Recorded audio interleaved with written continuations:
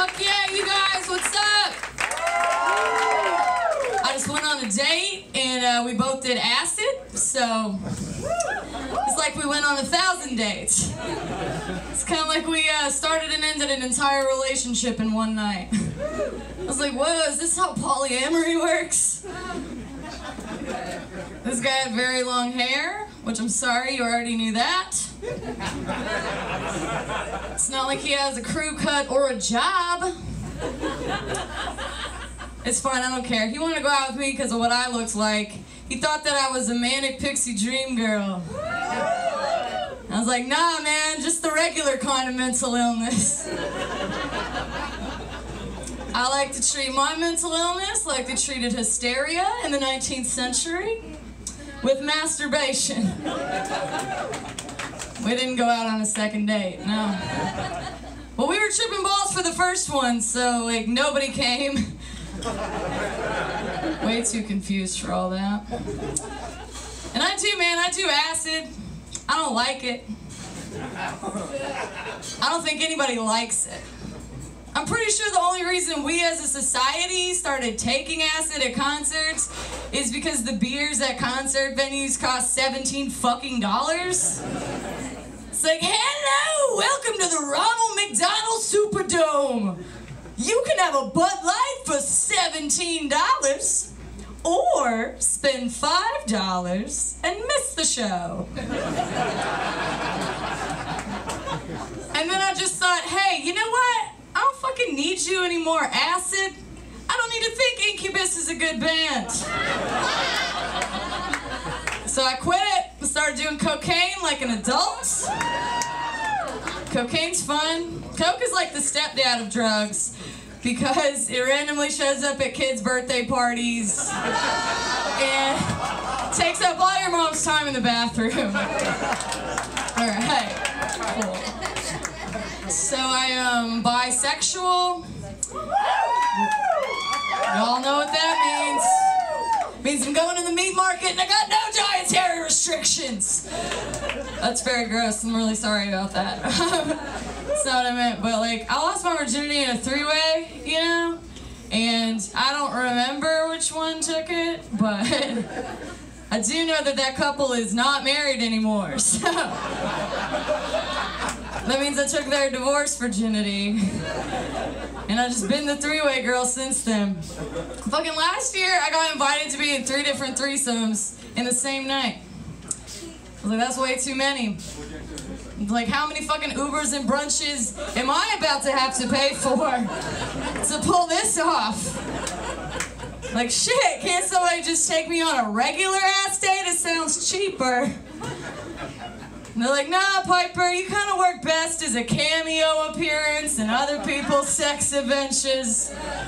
It's like I'm showing up for late night with Chad and Sarah's not really bisexual, and she's pissed the whole time. She don't want to learn how to eat pussy that night. I'm like, that's fair, girl. I don't want to be the three-way girl, because to be honest, I have the sexual autism, so I've never looked a dick directly in the eye. That sucks. Don't get the sexual autism, man. I got it from the HPV vaccine. That's where you get it from. I'm also bipolar. I don't like it. I don't like that word, though, because of the stigma. I prefer the other term for bipolar, manic depressive. The classy man's bipolar.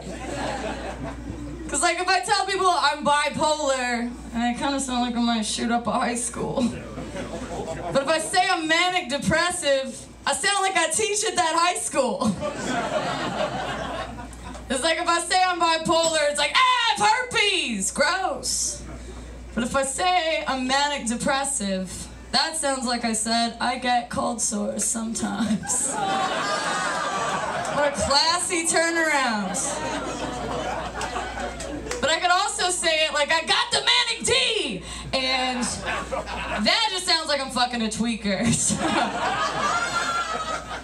All right. I'm into astrology, but like I'm an adult, so I'm not stupid about it. I got a friend, he's 28 years old, and he's fucking psycho about astrology. He's like, yeah, Piper, I'm a fucking Aries, dude, Aries. Aries is the #1 sign in the zodiac. Aries is a fire sign. Fire is the most badass of all the elements. And I was like, oh my God. Did you know that you're a grown-ass man and not a Pokemon? Like, maybe he was a Pokemon, because this dude ended up burning his house down. True story. This motherfucker burned his house down trying to defrost a frozen Capri Sun in the microwave. What the fuck? I was like, yeah, you know, this kind of shit wouldn't have happened if I was around, because my zodiac sign is basic human intelligence. Alright. I love age-inappropriate relationships. I think those are hot. And I'm not saying that when an old-ass dude goes out with a way younger lady that it's not creepy.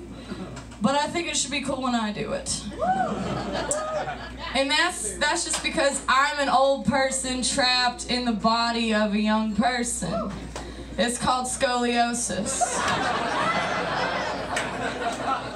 But I love age-inappropriate relationships. I just hate seeing all these teachers losing their jobs. Like, fuck, who's gonna educate the youth, man? But I like this guy. He was 15 years older than me. Not into it. He was like, hell no, 15 years. I was like, you're not gonna get my references. I was like, references? What the fuck do I need to know, man? Members of Poison other than Bret Michaels? The time Tom Hanks had a drinking problem on Family Ties? I played Trivial Pursuit, man. I know shit. His old ass, though, he doesn't even know why it's a faux pas to like your own statuses on Facebook. This is why old people and young people should date. We teach each other. It's like I could teach you how to properly use Facebook, and you can teach me why Caddyshack is supposed to be funny. All right, thank you guys so much. I'm Piper.